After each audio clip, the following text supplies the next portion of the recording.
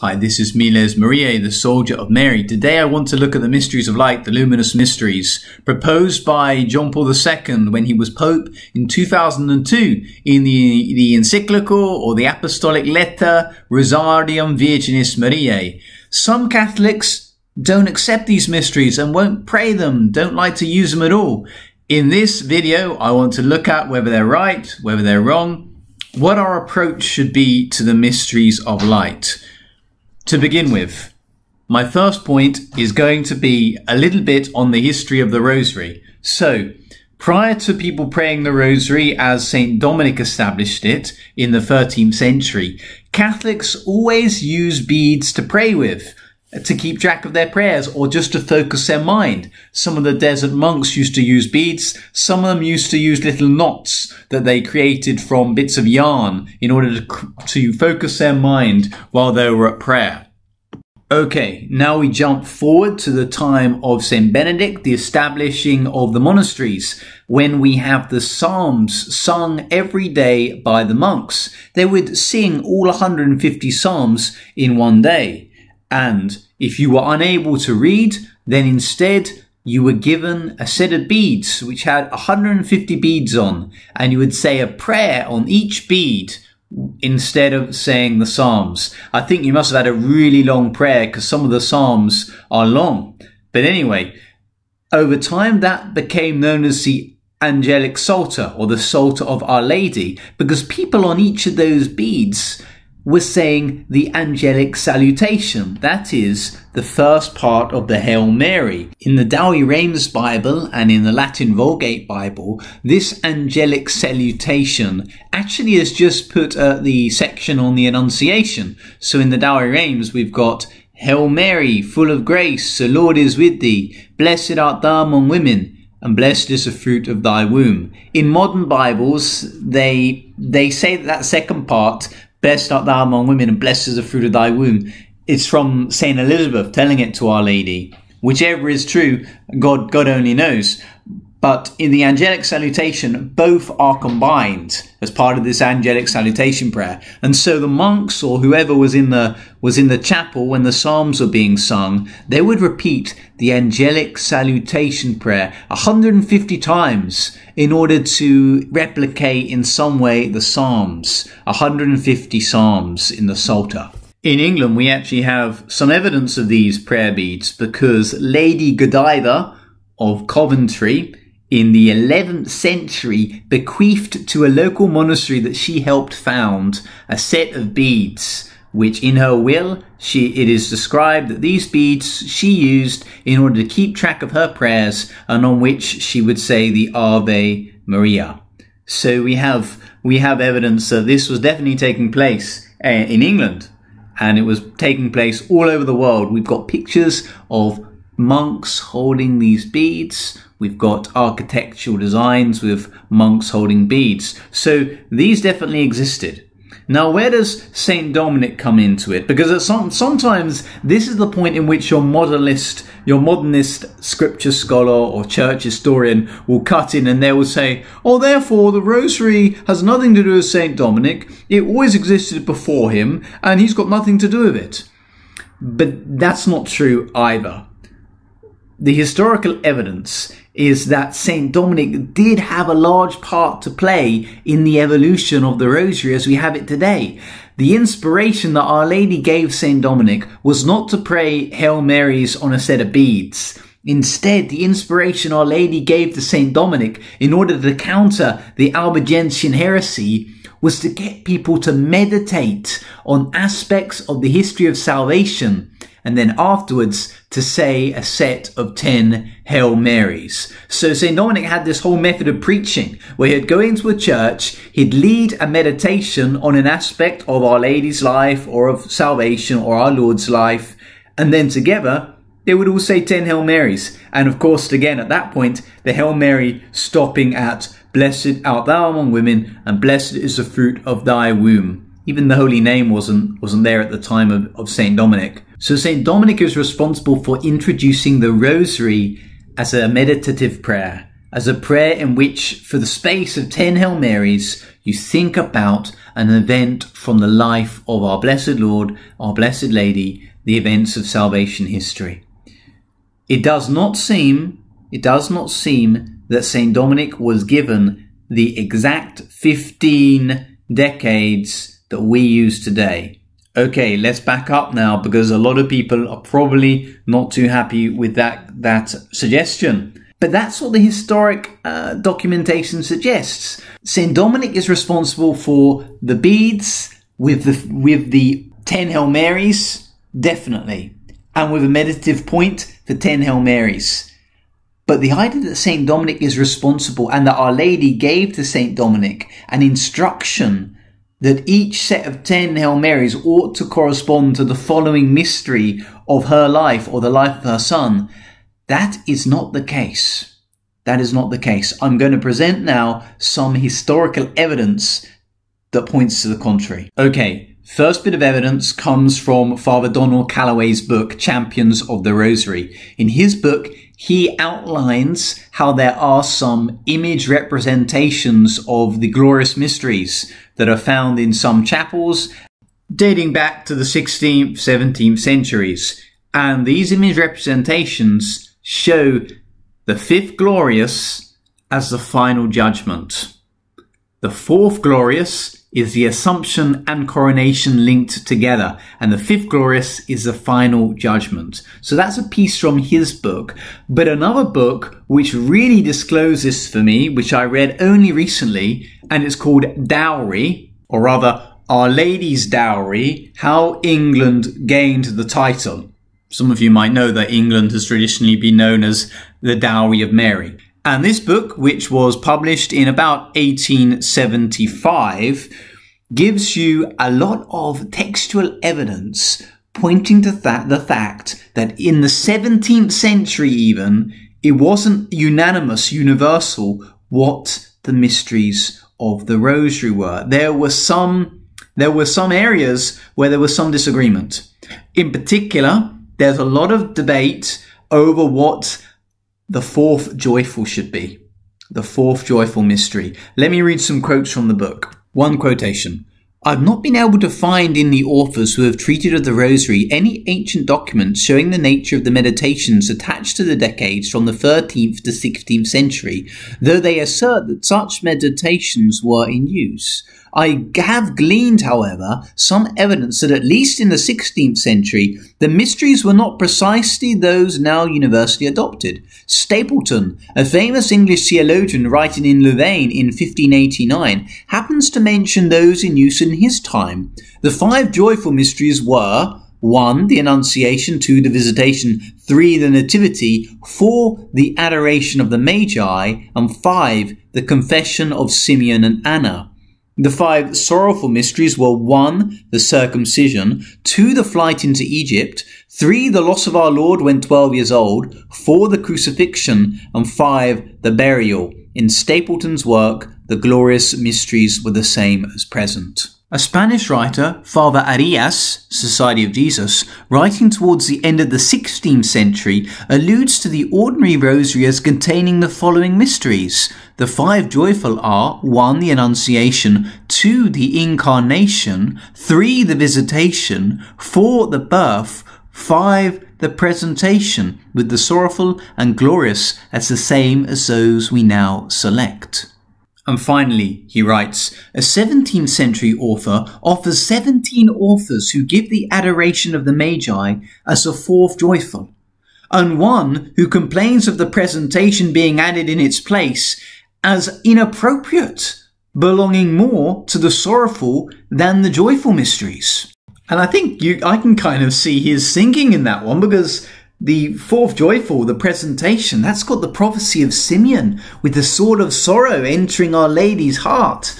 You can kind of get that one. Whereas the adoration of the Magi, that's a purely joyful event, perhaps. And so here we have in this book, Our Lady's Dowry, which is an excellent book with loads of information about Catholic England and about the history of Catholicism in England, and also about the Rosary and more generally Marian devotions.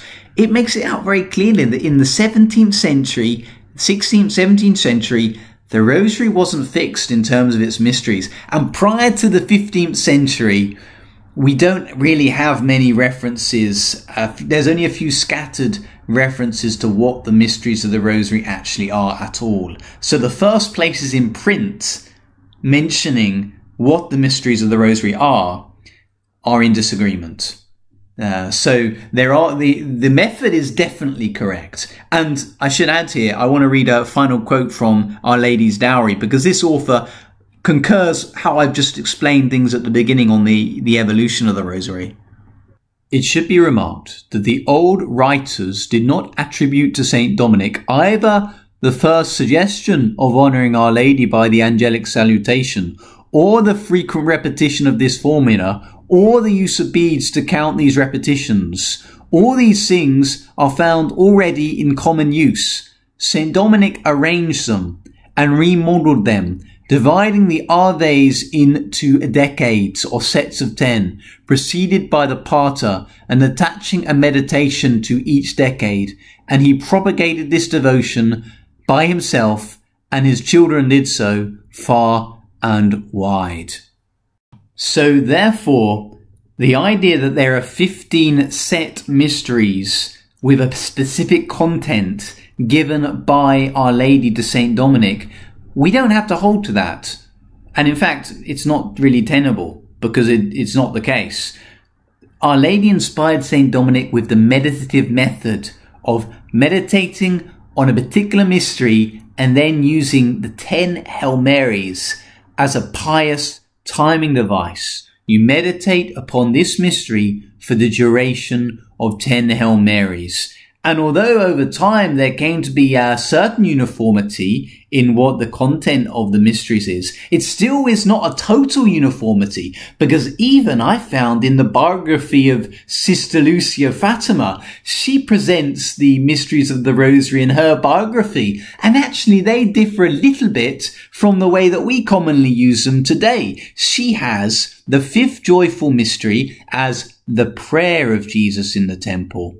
It's different. She has the second sorrowful mystery as Jesus is taken prisoner.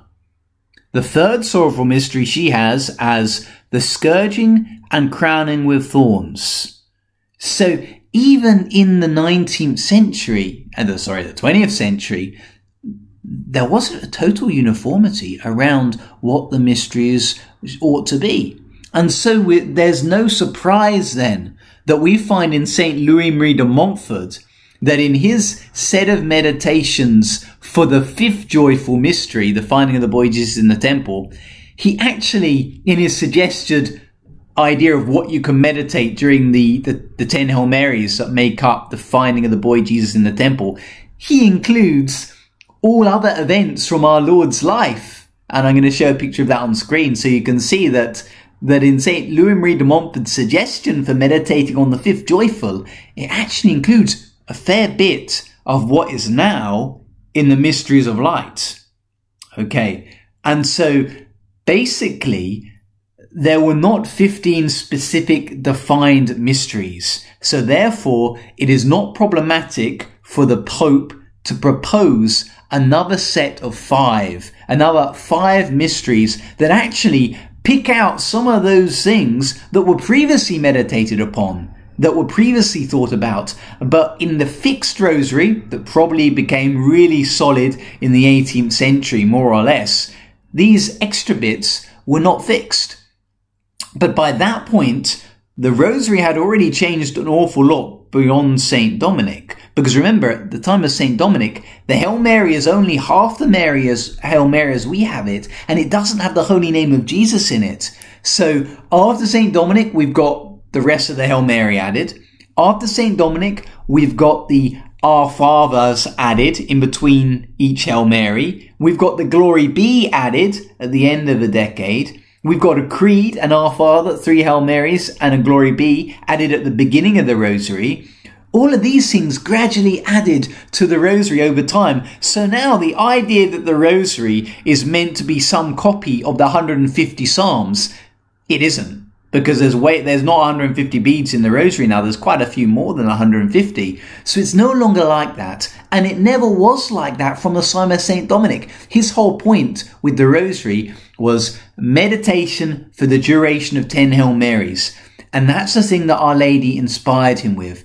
Perhaps Our Lady did give him 15 specific meditations, but they've clearly been lost in time, and it's become confused because there were so many variations in the 17th century of what these, I won't say so many, I mean they all have the Annunciation in, they all have the crucifixion, they all have the resurrection, but there are other areas where there are some disagreements. And so that's why in the 19th century and in the 20th century, there are spiritual writers who are suggesting, why not define another set of mysteries to expand on the currently existing ones? We have Saint George Precker, a Maltese saint.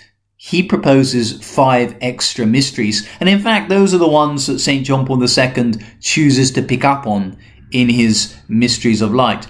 But also, we've got independently, Frank Duff, the founder of the Legion of Mary. He suggests 5 additional mysteries. And in his suggestion, his are actually a little bit different from the ones that made it to the Mysteries of Light. He gives us, number 1, the Immaculate Conception. Number 2, the birth of Mary. Number 3, the marriage of Mary. Number 4, the wedding feast at Cana. And number 5, the institution of the Holy Eucharist. He says that would be 4 fives instead of 3 fives. This would utilize still more than at present this marvelously psychological and effective method of teaching doctrine, of working it into people's minds, and then of reflecting it back to God as worship. And he gives a little justification for each of his 5 extra mysteries. The first one, the Immaculate Conception, he says, at the moment, Immaculate Conception does not form one of the 15 mysteries, although it's a foundation of all the privileges of Our Lady. He says the birth of Mary, he says that might be regarded as the first dawning of salvation on earth. The marriage of Mary, he says that meant the constitution of the Holy Family and an immediate preparation for the Incarnation, also adding an extra prominence to Saint Joseph.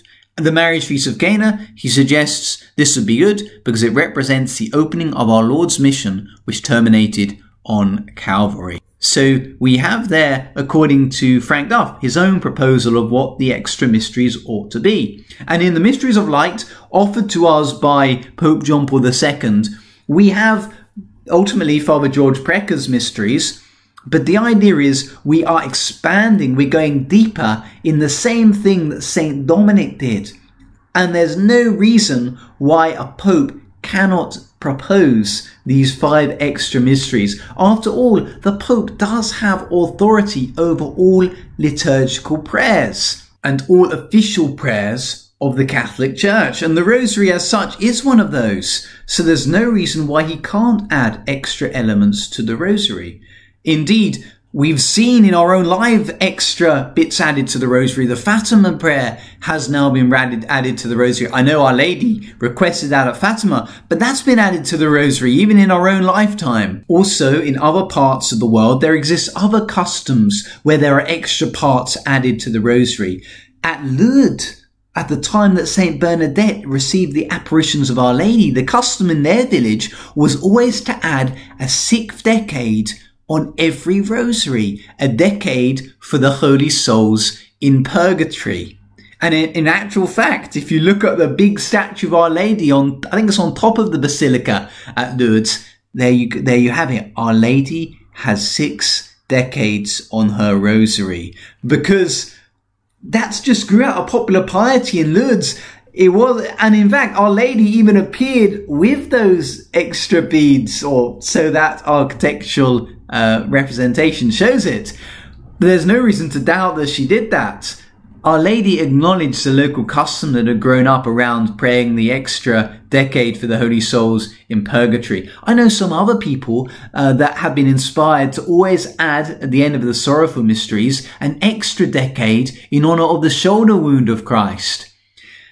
And why not the Pope himself, in order to, as Father Donald Calloway puts it, sharpen the sword of the Rosary, make it even more powerful to combat particular errors in our day, add to the proposed mysteries of the Rosary. Father Donald Calloway suggests things like the idea that marriage feast of Cana, that can help remind us marriages for between one man, one woman for life. Institution of the Holy Eucharist reminds us on the real presence. The baptism, the transfiguration, they both remind us of the divinity of Christ denied by false religions. And the proclamation, I've got to say, for me, maybe the proclamation is a weak link of the mysteries of light. Maybe John Paul could have thought of another mystery instead of the proclamation. I don't know. Maybe feeding of the 5,000. Maybe one particular miracle our Lord did. It's the weak link of the mysteries of the light, perhaps. But all the same, I accept it and I allow it to be a mystery in which I think about a particular aspect of our Lord's public mystery. So I do think about the feeding of the 5,000, or I do choose to think about the healing of the man born blind, or I choose to think about our Lord instructing the apostles. Maybe that's why he made that the third mystery of light.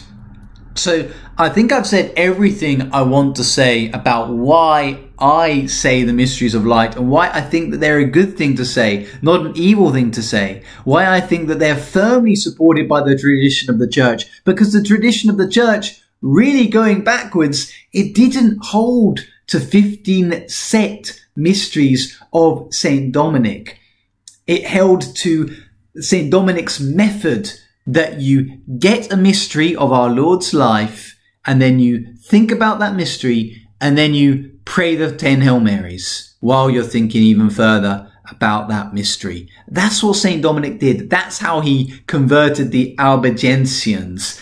And of course, it makes sense for us to define the mysteries somewhat, so we don't all go in a room and, you say, okay, the first sorrowful mystery. And then you say a mystery and everyone's thinking, oh, it's going to be the agony in the garden. And then you say, oh, it's the circumcision. That's not helpful. That's not helpful. We want to have some uniformity with the Rosary. But also John Paul II saw, following the inspiration of saints like St. Louis de Montfort, St. George Preca, Servant of God Frank Duff, that it would be a good idea to enrich the Rosary with some more mysteries. And he did it. And that's why I pray those mysteries every day, along with the other mysteries every day. And I think that all Catholics should aspire to doing the 20 decades every day. At least 20 decades. If you can do more, that's even better.